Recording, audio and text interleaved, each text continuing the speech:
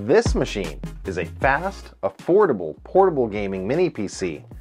And this machine will steal your girlfriend, empty your wallet, and could possibly ruin your life. Hi, I'm John the Net Guy. I review over 200 different products every year on my YouTube channel, from gaming monitors to pressure washers, spy cameras, and everything else in between. Recently, I received this mini PC for review. I was excited because the brand Acemagic, formerly Acemagician, is one I've heard a lot about and I wanted to work with more. The machine itself is a very powerful 11th gen 11900H with DDR4 RAM, an NVMe drive, and even RGB in this tiny little package. Ready to play the latest esports and kid-friendly games, run as a home theater PC, and steal all your passwords, empty your crypto wallet, hijack your Steam account, and could generally ruin your life. You weren't expecting the last part? Yeah, neither was I. Let me tell you how I got here. You see, when I got this machine for review, I had a great idea. Let's play one of my favorite childhood games, the Oregon Trail. No, not that one. The upgraded version from 2022, and I'll live stream it, showing the power of these little mini PCs to handle less graphically demanding game titles. I scheduled the stream, made the thumbnail, and I was getting everything ready to go. During my initial setup of the machine the night before the big day, I was admittedly in a hurry. I skipped all of the usual safeguards, using my main business Google Workspace account while configuring the machine instead of my normal benchmark account. I gave it my internal Wi-Fi network password because this was a machine that I planned to keep for a while. I logged into Chrome, authenticated the new device with my MFA key, got Windows updates installed, and went to work installing Steam, and I started downloading all the games that I wanted to test. That's when this pop-up showed its ugly head. Windows Defender, for all its haters out there, is actually some pretty capable AV software. Not as marquee as some other brands, but when it tells you something is wrong, it's usually not lying. Panic naturally set in, considering my internal network has a couple decades of my files on servers and my business and YouTube assets, and because I normally practice safe computing. I never open up any drive-by downloaders or other malicious software. I'm the guy that people call to clean this stuff up. No, I am the one who knocks. Looking at the alerts, the files mentioned were located in the recovery partition of the machine. These files are not normally accessed. Only when you restore the machine would this file really execute. But for now, being sufficiently freaked the F out, I initiated a full PC scan where it found some additional files in the C drive Windows folder. To rule out any false positive, I uploaded those files in question to virustotal.com to get an independent look at what these possibly were. With 50 different virus scanners recognizing this as malware, I resorted to DEFCON 4. Flash is on. Red alert. I shut the machine off. I resigned myself that I had a busy 24 hours ahead. There wasn't going to be any stream after all, and I would have to spend the next full day resetting passwords, MFA codes, and more. Curiously, when I went to the Amazon listing for the device, I noticed that some other customers had run into the same issue with this PC model. Given that the machine was coming with factory installed spyware, wouldn't Amazon be doing something about it? More on that later. Urgently, I sent something to the brand saying, "What the F, man?" This was not a singular false positive. Speaking with some of my other nerdy friends since that night, one even recently had purchased another model of Acemagic Mini PC. They had installed Linux, pulling the original NVMe drive, and I asked them to scan it, and sure enough, even that one had the same malware. So this wasn't a spear phishing campaign targeting me as a YouTuber, I've had that before. This was an epidemic of factory installed malware. My friend even informed me that a third model from the same brand from one of their contacts had tested positive for malware about 3 months back, this time in the RGB LED control software. So this isn't even their first virus distribution issue at Acemagic. So what does this malware do? Looking at the most obvious offender, Redline Malware is a particularly awful bug. Once it gets on your computer, it goes to work hunting for browser passwords, many popular crypto wallet storage files, your Steam account, and much, much more. Unlike other spyware, this product doesn't advertise its existence or annoy you with pop-ups. It's much worse. You wouldn't know you had it or were sick unless an antivirus program caught it actively running or on disk. It even encrypts part of its source code to help hide itself more from these protection tools. Once your machine is infected, the malware starts streaming your private data over the internet to a seemingly random duck DNS URL, which can later be redirected to keep their network of infected machines going. So did the brand know that they were distributing malware? I don't think they did at first.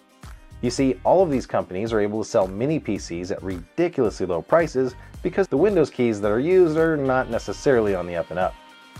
In fact, I even found a mini PC on Amazon right now at less than the retail price of a single OEM Windows license.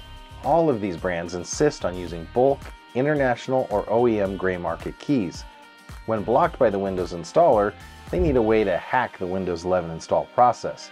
Their image with a tiny modification bypasses entirely the network setup portion of the install and lets you start the machine with a local Windows account, something Microsoft eliminated from Windows 11. This hacked version of the Windows installer was likely picked up on the internet from many sites that offer the ability to bypass Windows restrictions. This module is where the Redline credential stealer was embedded and hidden. So what do you do now? I reached out to my Twitter X family to get some advice. It had been years since I've had to even think about viruses, and I wanted to make sure I did everything right. One of my friends, Barnacles, who has been through this before with the recent LastPass hack, helped me right away one-on-one with some great advice on what to do and in what order. Things like resetting my backup MFA tokens were not even on my original list, but very important. My password manager for over a decade has been LastPass, though more recently I started using Google Chrome's built-in password manager, thinking it was easier, free, and likely better security. Little did I know that Google Chrome's password manager is just a SQLite database running on the local machine. Because Chrome needs to enter your password on websites, the encryption is reversible with your machine password, which you enter every time the machine prompts you. I spent the next day completely changing all of my passwords and updating my MFA keys. It made me realize how much of a treasure trove password managers have become. I asked publicly after this what recommended password managers people were using, and the field is very evenly split. From those who use elaborate local-only password management to an even distribution of the top remote password manager names in the business: Dashlane, 1Pass, NordPass, LastPass, and more. Several people even commented that they never trust these mini PC brands and always wipe the machines and start it over fresh. I really can't expect that from a normal user to buy a machine and then immediately wipe it, download Windows from another PC they may or may not have, then go through the cumbersome setup and driver install process. I even actually tried that to see how hard it would be, and the Acemagic model fought me the whole way. I would still need to download drivers from the PC manufacturer, of which only the Wi-Fi driver was available, and it came on a zip file from a Google Drive share, not instilling the most confidence. So are they still sending out infected machines? The next question I wanted to answer was this a one-off event or an epidemic? Are the PCs shipping today still infected? I figured it was worth the $500 investment to pick up one of these mini PCs directly from Amazon and find out. The mini PC arrived boxed exactly as the model I already had, the only difference being a new brand of NVMe drive and a small P2 designation on the shipping box sticker. I spent hours removing the drive and forensically scanning it over and over without even turning on the machine. I'm happy to report the latest model is clean. Does that mean that the existing stock and future models will be? I don't know. I reached back out to the brand for more details. I told them that I had purchased another mini PC on my own and that the P2 designation appears clean. I needed to know, no bullshit, was this virus something they had known about? What does Marcellus Wallace look like? What? I told them if they knew about a bad batch of machines, I could probably understand that and continue the review. If they didn't know about the virus issue, or if their supply chain was actually compromised somewhere, I could definitely not proceed.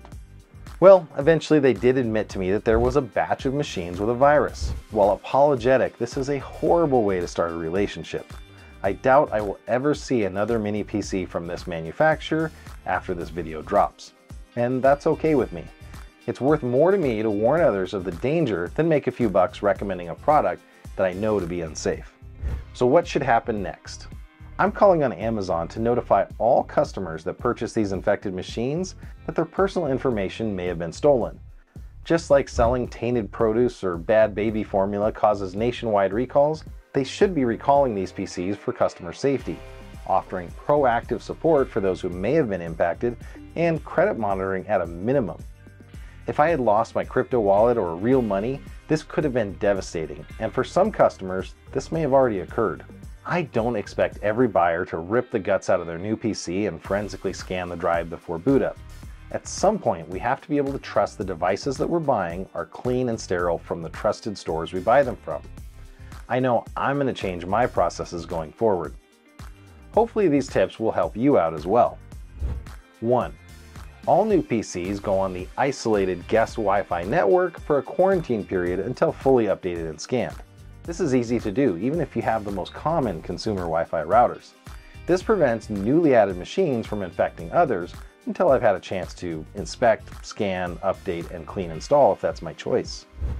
2. Never use my business Google or Microsoft accounts on any new PCs until I'm absolutely sure it's been cleaned, scanned multiple times for known viruses, or I've cleaned and installed it from scratch myself.